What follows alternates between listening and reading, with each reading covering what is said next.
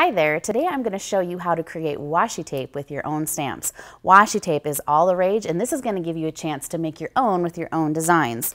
You can see right here on this project that I've got 3 pieces of masking tape that I have stamped and lined up to create my own washi tape. It's very easy to do. Let me show you how.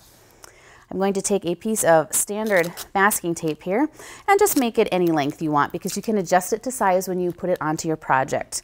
I am putting it down on a craft mat, and this craft mat will allow me to easily remove the masking tape when I'm done stamping. I'm going to take my stamp, and for this one I'm going to use a distress ink. I found that this ink works very well for this technique, so I'm going to go ahead and I'm going to apply ink to my stamp. And I'm going to do it this way because I want to make sure that I have a very even coverage of ink. And then I'm going to go ahead and I'm going to line up my stamp over the top of my tape. And I'm not worried about it going over the edges because I'm just trying to create a patterned piece of tape. I'm going to press my stamp down gently and with even pressure.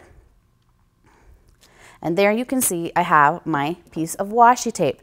Now this will take a little bit to dry. So if you're going to do this, make this ahead of time for your project, set it aside and give it a chance to dry.